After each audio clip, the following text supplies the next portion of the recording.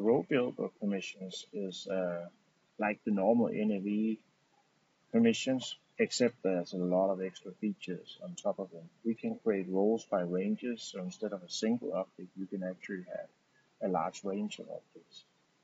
You can also use source code analysis that we do for recordings and actually add additional permission based on that one.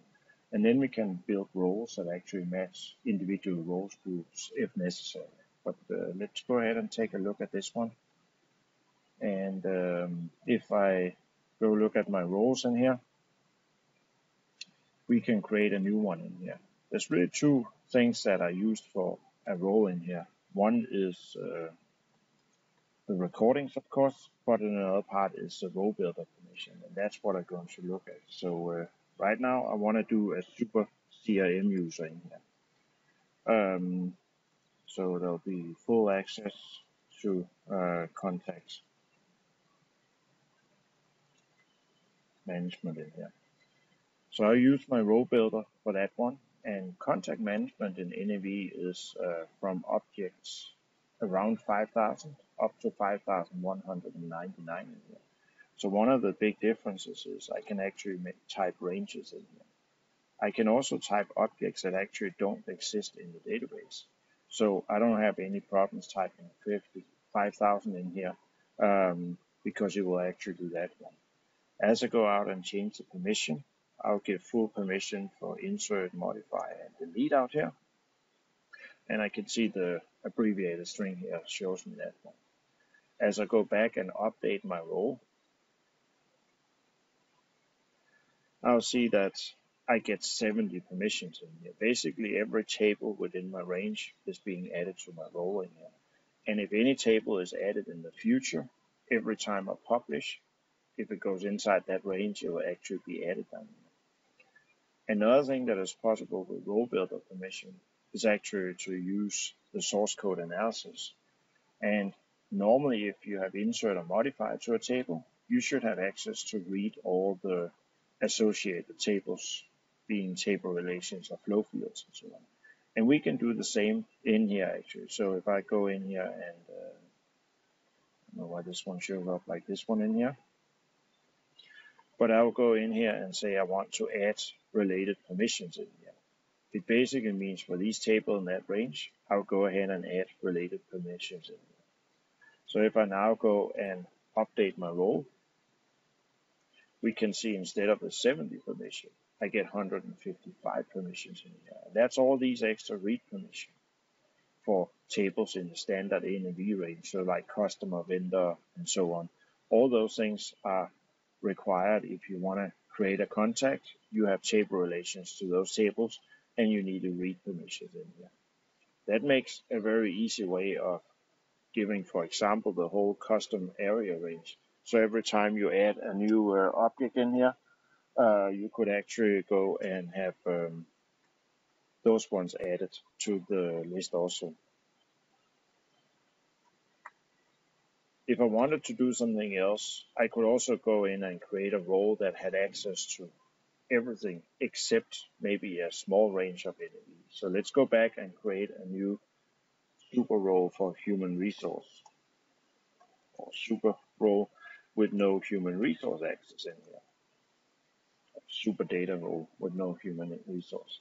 So I could go in here to my role builder permission and say I want it from 1 to 5199.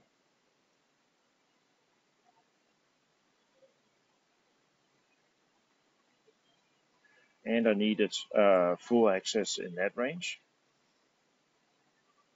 And I could also go and add all the tables from above that one. So it would be 5300 all the way to 99 million in here. And again, I would get full permission in here. If I go back and update this role, I now have a role that has all permissions to table data in NAV, except for that range around 5,200 where the human resource module is. It can also be used for, of course, the other payroll tables that will be in a higher range in here. But I can see in here I have nothing in the 5,200 range up there. So that's a nice way of getting rid of ranges also, to have almost super users, except maybe a few tables. We can also use the role builder permission to reduce permission in here. And if I actually go in here and look at a purchase document receive function in here, we have a recording in here. And if we take a look at that recording out here, we can see there is a modify and a read permission on the item table down here.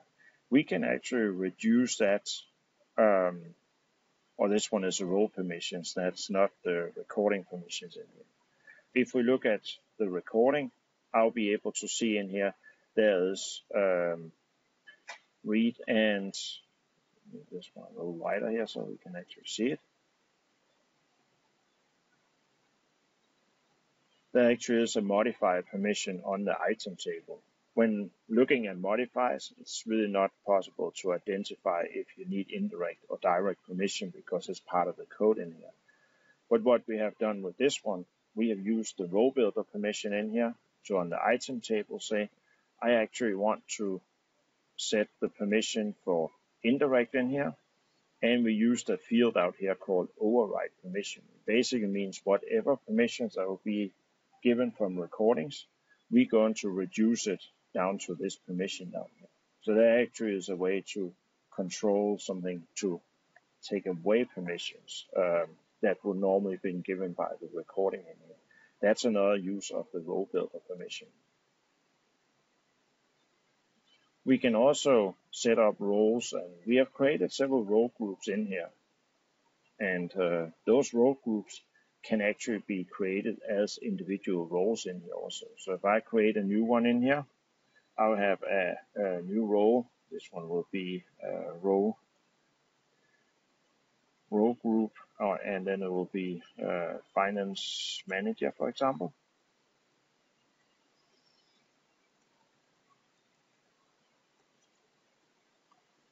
I can go into what we call details in here. Behind each role is actually a lot of different things in here. And one of the things is we can actually put a role group ID in here. And I can go down here and select my finance manager and say, I want this role to contain all the permissions from the finance manager in here.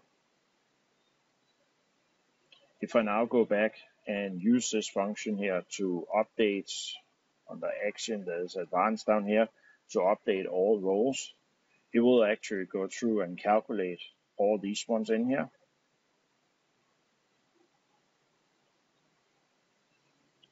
And I find my role group down here.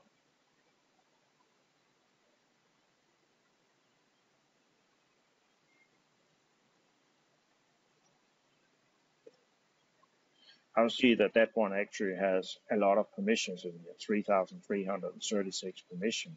That's based on all the things that was in that finance manager role group in here. So that's another use for the more advanced features in here for actually when you are building roles with the role builder permissions in here. Again, it's all based on summarizing all of them in